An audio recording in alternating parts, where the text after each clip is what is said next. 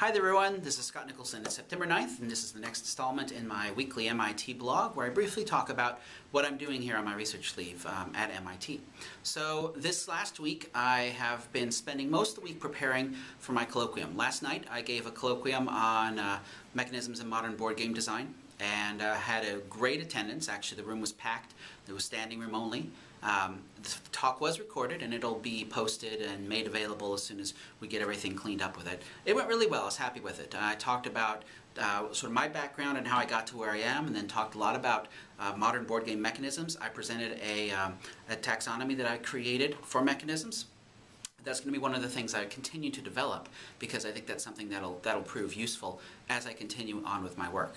So that was been a lot of my focus this week, is really preparing that talk and putting that together. What's been interesting about here at MIT, and this is something I'm just starting to reflect upon, is how well they do their technology infrastructure. And I guess, duh, you know, but that doesn't always happen that way. Schools that do well in teaching technology don't always do a good job with their own technology. But the technology support here has been really good. The wireless networks, the support of that sort of thing, getting things turned onto the network, that's all been solid. What I've really appreciated, however, I have an Android phone and I've been using the official MIT Android app to get around campus. It's got two things that I've used quite a bit, which has been very useful. And the first is a campus map that shows you where you are on the map. That's very useful because a lot of times I'm wandering around here and you've just got a bunch of buildings around you and you're just in the middle of them without really good landmarks, and they all kind of look the same. And so having that ongoing map has been very useful. But the thing I've used more than anything is the shuttle information. So there's a bus shuttle service that runs around campus, and I use that to get from the dorm where I'm living up to the office where I work. It's about a 20-minute walk, and when it's a nice day I walk, but it's been raining all week, and so I've been using the shuttle.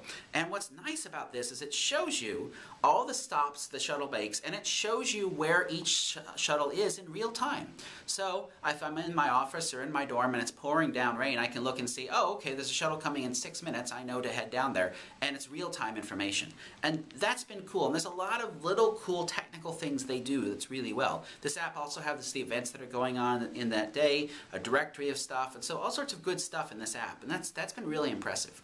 So I'll continue to talk about things like that impress me as I work here. So far, it's been interesting.